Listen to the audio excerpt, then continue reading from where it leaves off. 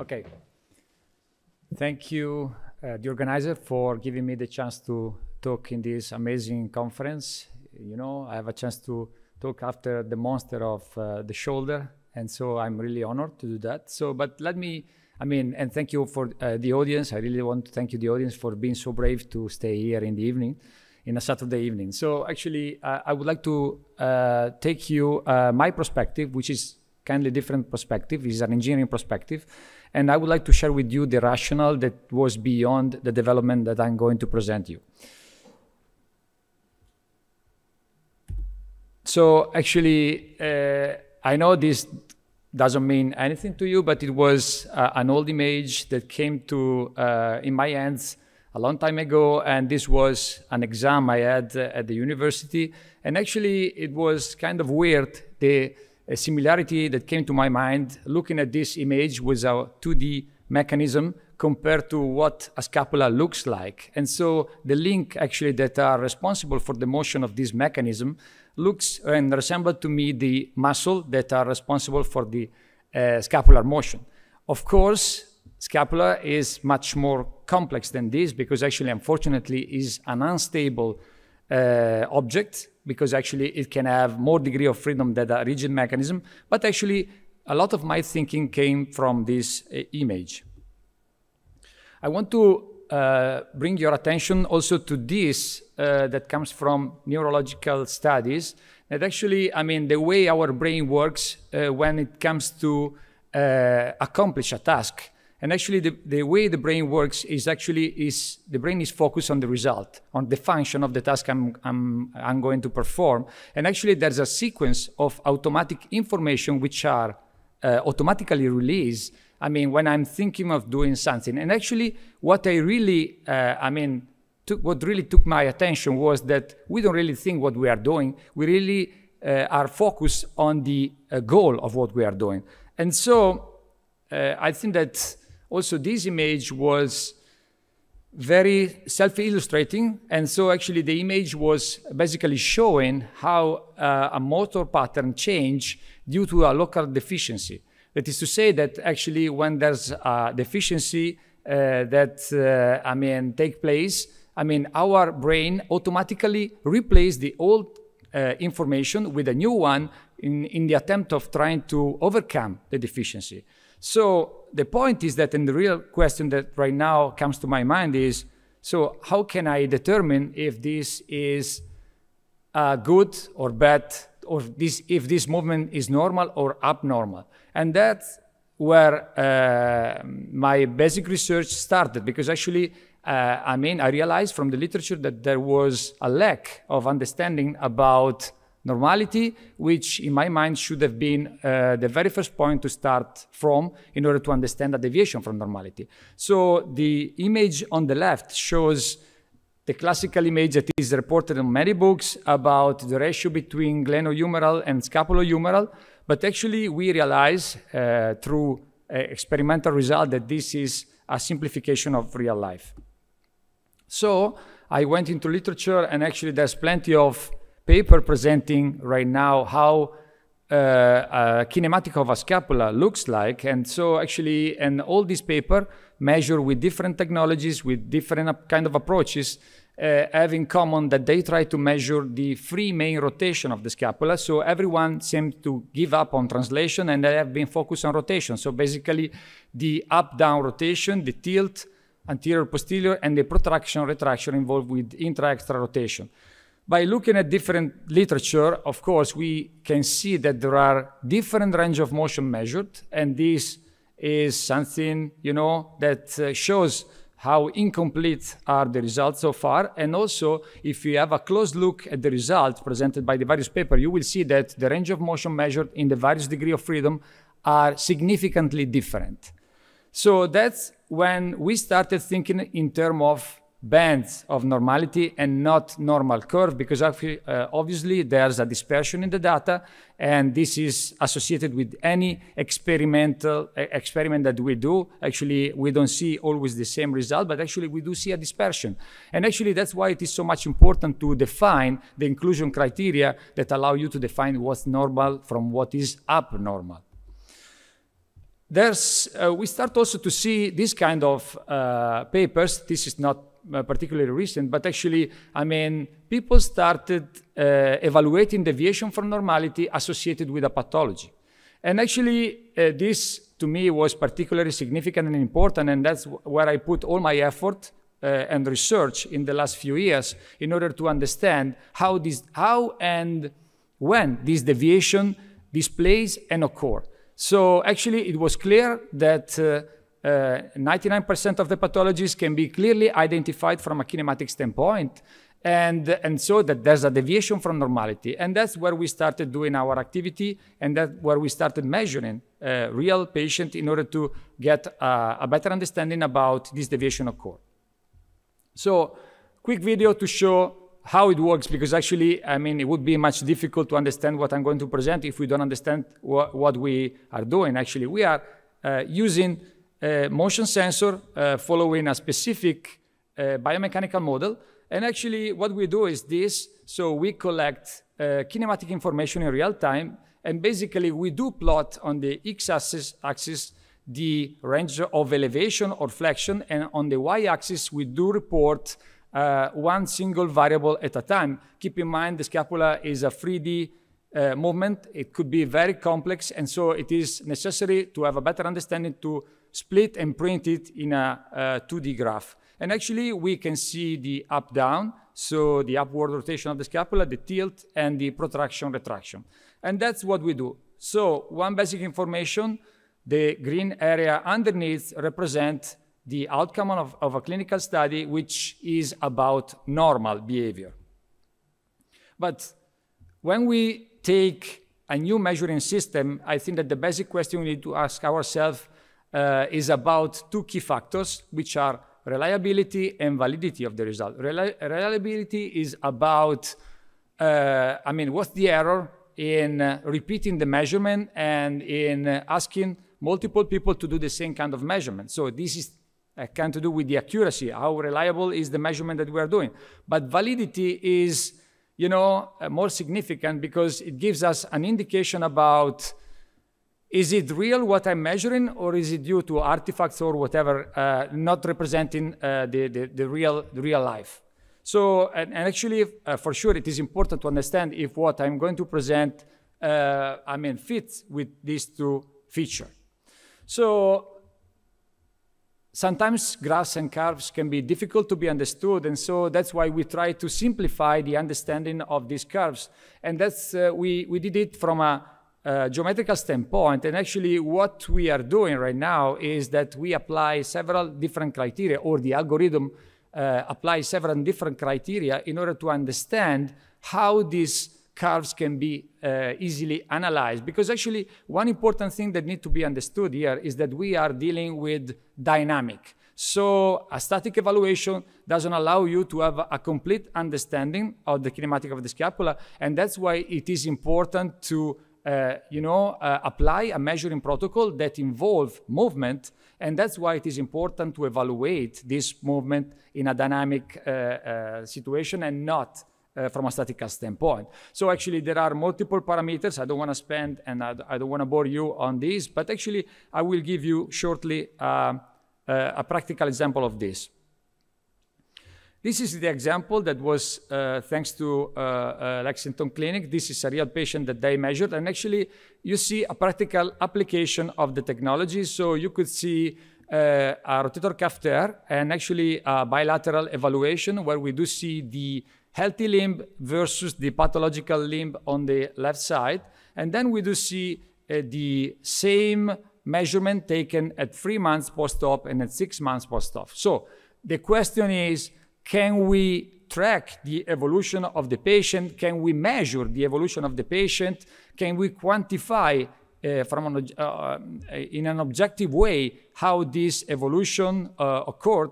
And the answer is yes, because actually all these graphs are possible because there are numbers underneath. And actually we have two types of different information. We have qualitative related to the shape, and we have quantitative related to the amount of the rotation that we are going to measure. And as we see, how can we say if the patient completely restore the normal functionality? we can prove through this kind of approach if they have not just recovered a complete range of motion, which, as you know better than me, it could be a partial information because it could be related to a compensation that the patient developed. But if he recovered a complete range of motion done in a physiological or with a more physiological approach. So just to give you some more details about what we do see from this graph. So we do see, for example, the lack of the onset. We are talking about up-down rotation. So this upward rotation of the scapula. And as we know, this upward rotation doesn't start immediately, but normally it starts after 25 to 35 degrees of elevation of the humerus. And that's why it starts engaging. So the first effect of a compensation strategy associated with a rotator cuff tear is to immediately start engaging the scapula at 0 degree or close to 0.